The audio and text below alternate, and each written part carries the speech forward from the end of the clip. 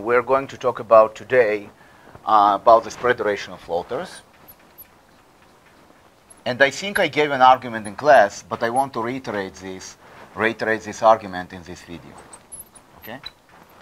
So first, let's think about floaters, right? Let's think about floaters without the spread, right? So basically, we said that we have a floating, right? And if a corporation issues a floater, okay, it's basically going to adjust the payment of the coupon on a periodic basis. So for example, if you have a LIBOR, an index, which is going to be 25 basis points, right? And your margin is going to be 2%. So in the next 3 months, you're going to pay 2.25% divided by 4, right? Whatever it is, of the coupon on your principal. Then let's say in another 3 months, if the LIBOR is going to be 0.5%, you're going to pay 2.5% as your payment. Okay? Now the question is, how do we think about the spread duration of this floater? So we said about duration, right? That it's actually very easy, right? Because every 3 months you have an adjustment of the of your LIBOR, of your coupon, to the LIBOR, to the interest rate, right? So every time you can think about this as being a sequence of bonds which are issued every 3 months, right, with a new coupon. And these new bonds, right, they mature. They mature in 5 years. Okay? So this is easy, right? You have every time you have a sequence of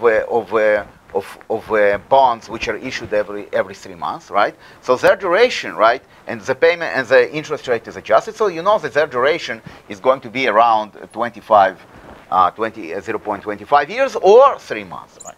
So this is easy. Now, but what about the spread duration of the floater? So the constructions that that I used in class was hand waving. What I want to do now is to solidify it a little bit, right? So what we are going to do now, we are going to describe a corporate floater. A corporate floater as follows. Okay? So we will say that a corporate floater equals to the following thing. It's actually a corporate fixed bond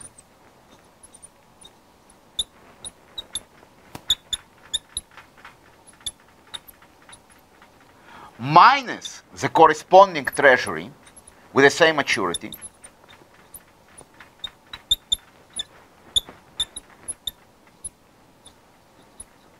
plus a floater that is without the corporate component. Right? So it's a treasury floater. Okay?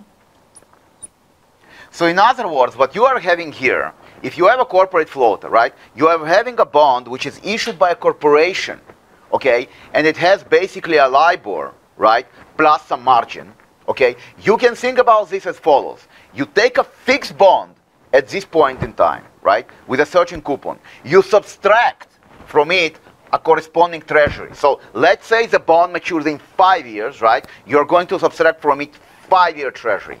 And you are going to add, okay, a synthetic bond which is basically which is not issued by the corporation, but it is issued by the treasury. A synthetic bond, right? Because those bonds, until let's say half a year or a year from now ago, right, they didn't exist in the market. The treasury always issued, right?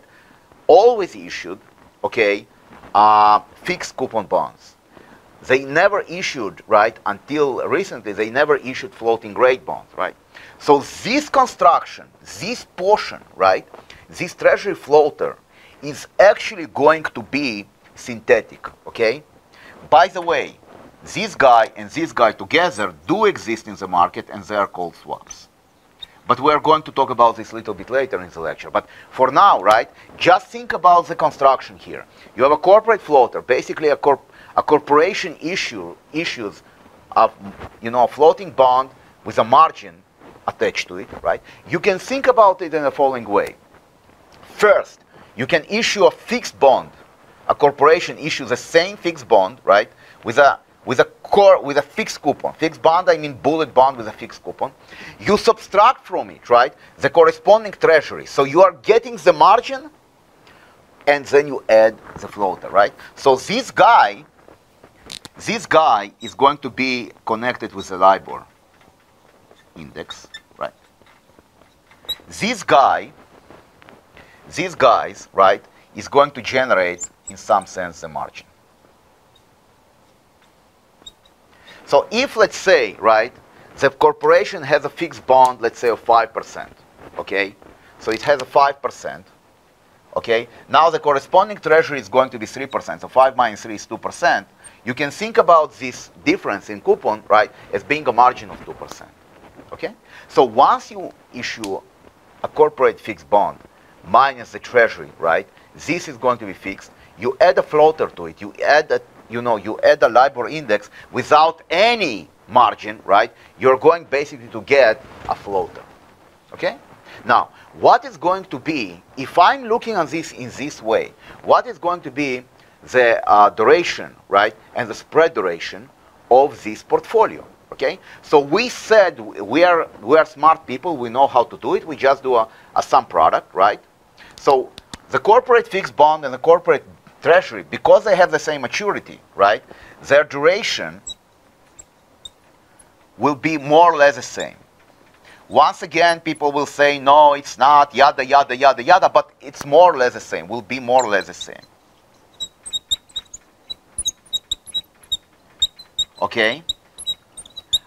This guy, however, right, will have a duration of 0.25, right, because it's a floater. So every 3 months, yada, yada, yada, it adjusts, right? So these guys will have almost the same duration. This guy, right, will have a floater, will have basically, will have a very small duration. So you have duration here, the duration of corporate minus the duration of treasury, plus the duration of the LIBOR, right, which is going to be around 0.25, because these guys cancel each other. Right?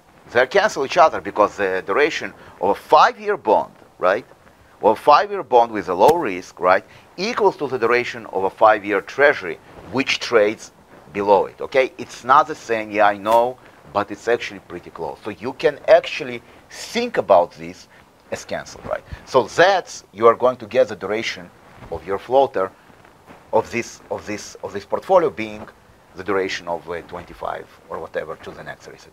What happens with the spread duration? This is actually very, very nice. The spread duration, the corresponding treasury doesn't have spread duration because it has no spread risk. The corporate fixed bond has a spread duration, let's say, of 5 years, right?